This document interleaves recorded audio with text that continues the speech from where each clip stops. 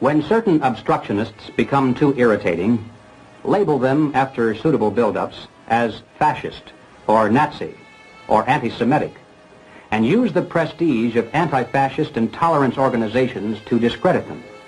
In the public mind, constantly associate those who oppose us with those names which already have a bad smell. The association will, after enough repetition, become fact in the public mind.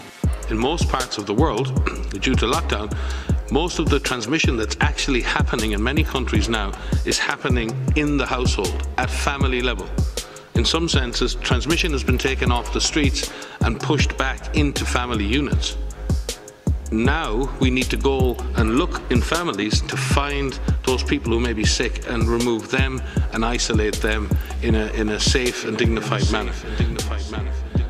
COVID-19 symptoms, and you'll hear this recurring line, flu-like symptoms. Now, these flu-like symptoms can be caused by a great range of different causes. But they decided on symptoms, which could come from many different causes, that those symptoms were now COVID-19. So how long do you think this is going to last? Well, I believe that by the end of the month, I hope we see the number of cases plateauing in the United States.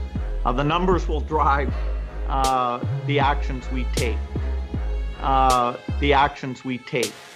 COVID-19 can be characterized as a pandemic. Pandemic is not a word to use lightly or carelessly.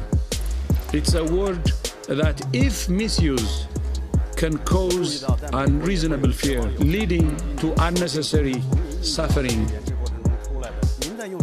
and death. I'd say it's ironic if you take somebody who's doing their best to get the world ready and, putting, in my case, billions of dollars into these tools for infectious diseases.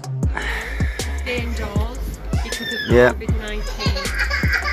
So you're saying I'm not allowed on the front garden? You can't on your front garden. You're in the medical profession, and you are told these are the symptoms. When you see these symptoms, you diagnose COVID-19. When anyone comes into hospital, you test for COVID-19. If they die of whatever, you put COVID-19 on the death certificate.